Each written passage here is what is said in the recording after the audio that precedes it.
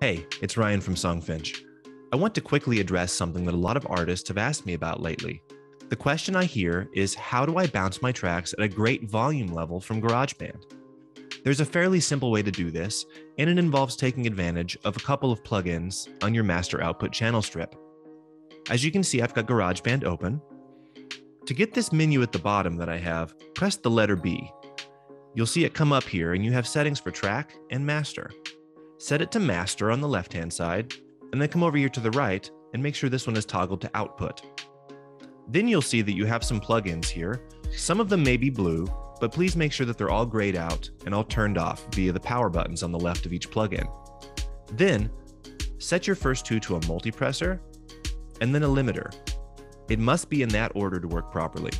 Then, you can click your multipressor right in the middle, and you'll see that you have a master gain setting. The trick here is to play some audio that is in a similar style to what you've recorded, listen to the volume level of that, and then use this to match. You want to be careful here, don't go overboard, but get close, and then set it, forget it, bounce your track, and then you're all done.